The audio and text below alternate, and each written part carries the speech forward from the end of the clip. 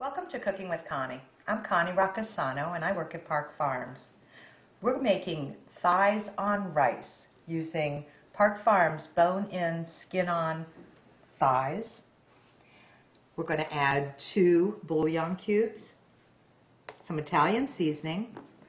We've got a cup of chopped onions, a cup of uncooked rice, a 1/4 cup of melted butter, and we've got 2 cups of water.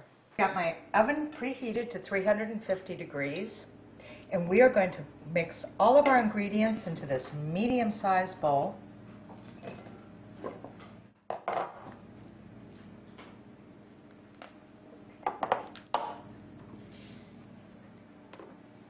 We're going to put about a teaspoon of our Italian seasoning in there. Looks like about a teaspoon.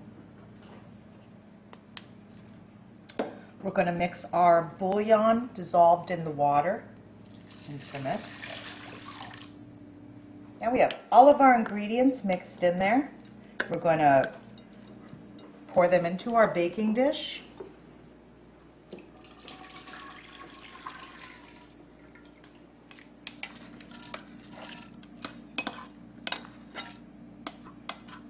This is the easiest little recipe and tastes great. Now we're going to sit our thighs right on top of our mixture.